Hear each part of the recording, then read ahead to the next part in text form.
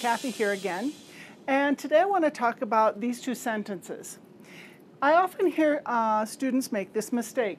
When we use this or that, kind of, and then a noun, notice this or that, singular, kind, singular, and then the noun is in singular. So we say this or that kind of book, that kind of system, that kind of person. But when we talk about plural and we use these or those, okay, notice we have to use plural here, kinds, and we have to use plural here, books or systems.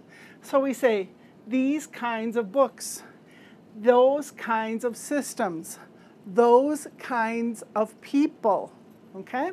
So please keep that in mind when you're using this kind of an expression, okay? If you have any other questions, please let us know.